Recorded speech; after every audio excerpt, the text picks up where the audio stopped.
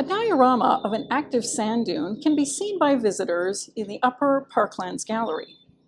But did you know that a lot of Manitoba's rare plants actually grow on active sand dunes?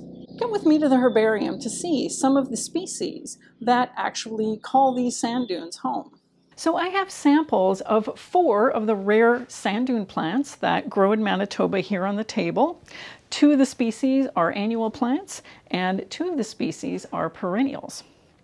So the 2 annual species are smooth goosefoot and hooker's bugseed, and those plants can survive in sand dune habitats because they have a very short growing season, and they put most of their energy into producing seeds.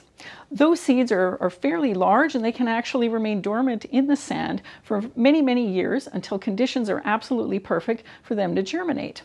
And for that reason, sometimes you'll go out on the sand dunes and you won't find any of these plants growing at all. And other years there will be a lot of them. And that's part of the reason why scientists consider them to be rare. The other 2 species are western spiderwort with these lovely purple flowers, and Dahlia villosa, or hairy prairie clover. That species also has purple flowers, but they're in a fun little cluster.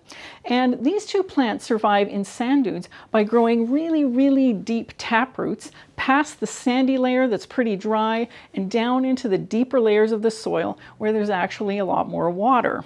The hairy prairie clover also associates with special soil bacteria that provide it with nitrogen. And nitrogen is also a pretty scarce nutrient in sand dune habitats because there just isn't a lot of organic matter.